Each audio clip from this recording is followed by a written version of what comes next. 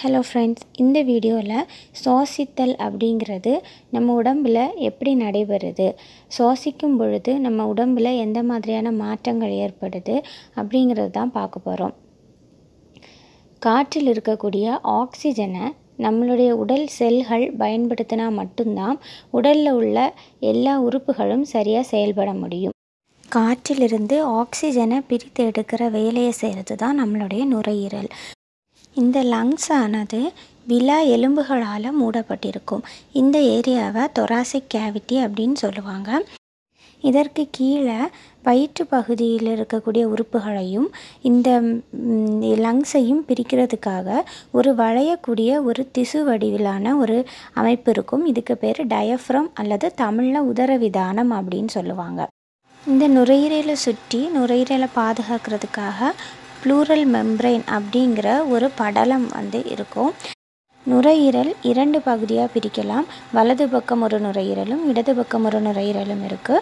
வலது பக்க நுரையீரல் 3 லோப்ஸாக பிரிஞ்சிருக்கும், 3 பகுதிகளாக பிரிஞ்சிருக்கும். இடது பக்கத்தில் இருக்க நுரையீரல் 2 பகுதிகளாக பிரிஞ்சிருக்கும்.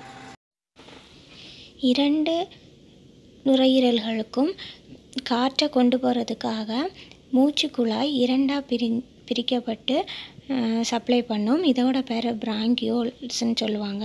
இந்த மெயினாக இருக்கக்கூடிய இந்த மூச்சுக்குழலோட பேர் ட்ரக்கியா அப்படின்னு சொல்லுவாங்க.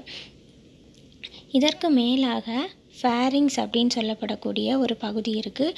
இந்த பகுதி தான் உணவை தனியாகவும் காற்றை தனியாகவும் பிரித்து உணவுக்குழல் வழியாகவும் மூச்சுக்குழல் வழியாகவும் அனுப்புறதுக்கு உதவி புரியுது.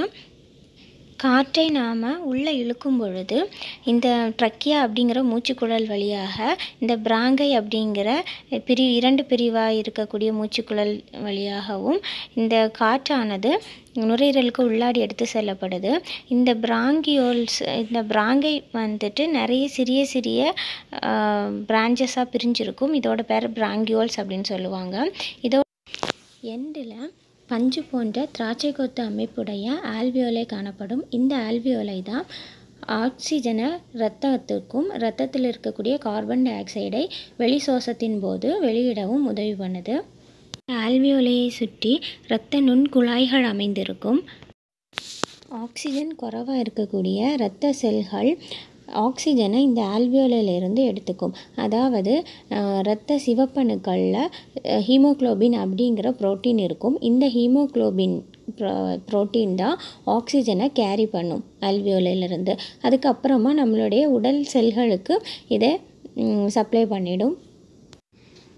300 மில்லியன் ஆல்வியோலைஸ் நம்ம லங்ஸில் ப்ரெசண்ட் ஆகிருக்கு. நாம் சுவாசிக்கிற ஆக்சிஜனில் இருந்து பகுதி ஆக்சிஜன் நம்ம சுவாசம் வெளியிடும் பொழுது அந்த கார்பன் டை ஆக்சைடு கூட சேர்ந்து பகுதி ஆக்சிஜனும் வெளியேறிடும். 21% ஆக்சிஜன் மட்டும்தான் நம்ம நுரையீரல் எடுத்துக்கொள்ளுது. சுவாசத்தின் பொழுது டயஃப்ரம் கீழ்நோக்கி நகர்ந்தும் விலா எலும்புகள் மேல் நோக்கி பெரிதாகியும் ஸ்பேஸ் கொடுக்கும் ஆக்சிஜன் உள்ளே வர்றதுக்காக. இதே வெளி சுவாசத்தின் பொழுது டயஃப்ரம் மேல் நோக்கி நகர்ந்தும் விலா எலும்புகள் கீழ் நோக்கி நகர்ந்தும் சுவாசத்தை வெளித்தள்ளும். அடுத்து ஒரு பயனுள்ள வீடியோவோடு சந்திக்கலாம். நன்றி.